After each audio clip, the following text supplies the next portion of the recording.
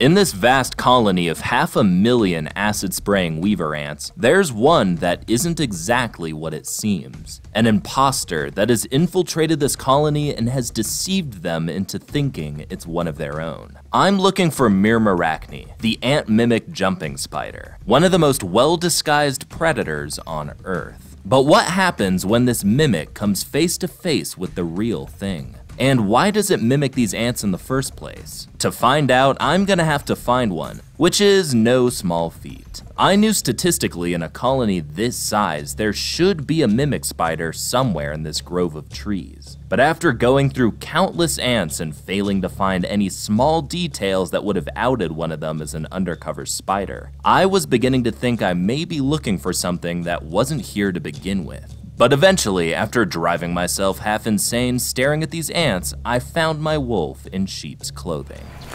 I don't know how I've done it, but out of a sea of thousands of these weaver ants, I have found the one imposter. If you look at this leaf right here, what you see might look exactly like an ant, but believe it or not, this is one of the single greatest mimics in the animal kingdom. This is an ant mimic jumping spider. And its disguise is so perfect that as I'm initially trying to find one of these things, my eyes just glaze right over it. I look at this colony for a bit and I notice that it hasn't moved. And only when I did that double take was I able to tell that this was not an ant. Every aspect of its body is perfectly designed to mimic these ants. It has spots on the side of its head that look exactly like the right position for a weaver ant's eyes. Even its fangs are elongated, crazy long, and jointed to make it look like an ant's pinchers.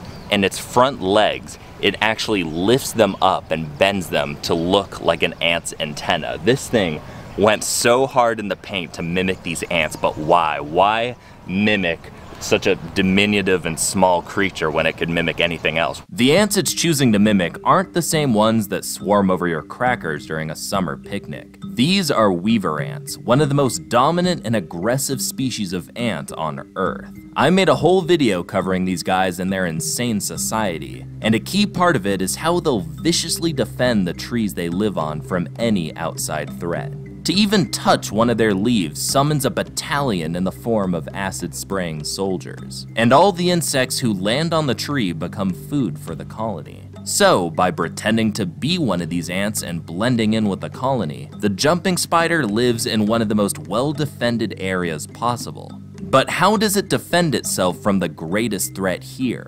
The ants themselves. This spider is positioned incredibly close to an active weaver ant nest, and predictably, a soldier passes by while on its perimeter check. The spider immediately becomes cautious and avoids the ant, turning to face it so it can mount a counterattack. But the ant genuinely seems to not even notice the jumping spider. These two predators come within millimeters of each other and the ant never even looks at the thing. This spider doesn't only rely on its appearance to fool these ants, but it has a secret weapon to make it virtually invisible to them. Myrmarachne have been known to infiltrate the nests of their host ants and eat their larvae. And by doing this, it gains the scent of the colony. Ant colonies use this scent to differentiate them from other members of the same species, so they can decide if any ant they come across is an outside threat. So, by essentially being covered in the blood of their babies, this ant doesn't pay any notice to the spider whatsoever, the very thing it would most want to attack.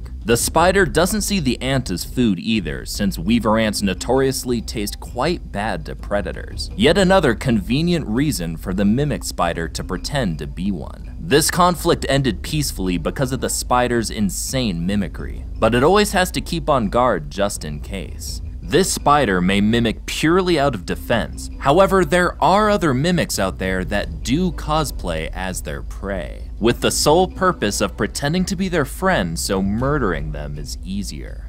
To learn more about that, check out my video on the bee killer robber fly, and stay tuned for the other bizarre creatures I filmed on my recent trip to the Philippines. And I'll see you guys next time.